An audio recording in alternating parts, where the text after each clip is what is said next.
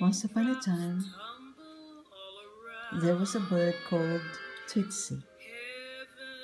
Each morning, as the sun rises, he would chirp sweetly to greet us one by one.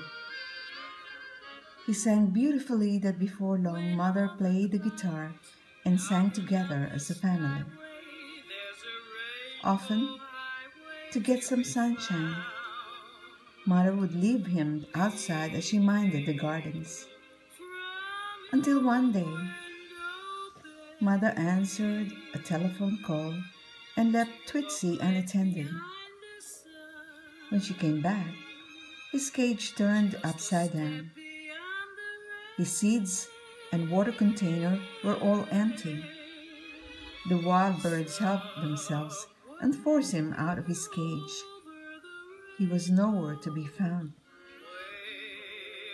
Mother became upset and started yelling his name. The quiet chirp on top of the roof was not loud enough to be heard. That Mother called Father for help.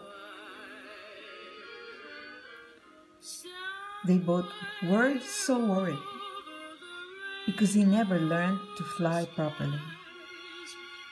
Father climbed up the roof and saw him quietly chirping. The sky suddenly turned gray, and dark clouds signaled a heavy rain. Father climbed up and began to whistle. Recognizing the sound, Twitsy flew down to the ground.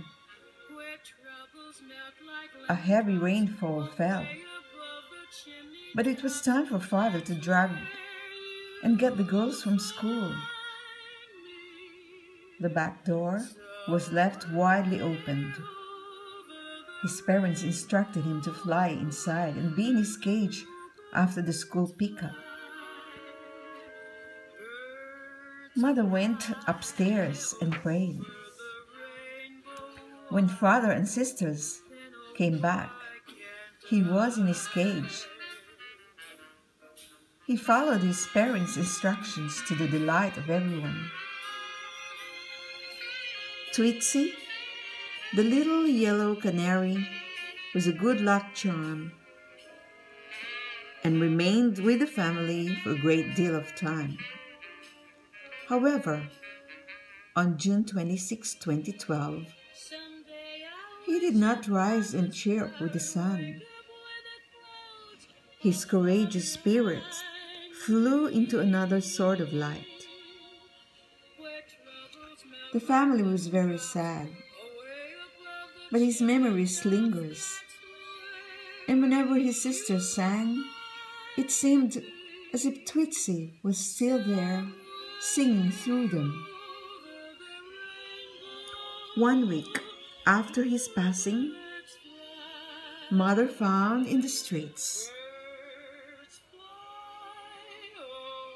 a $20 note folded in the shape of a bird. Our lucky bird, our almighty canary, Twitsy, would never cease to be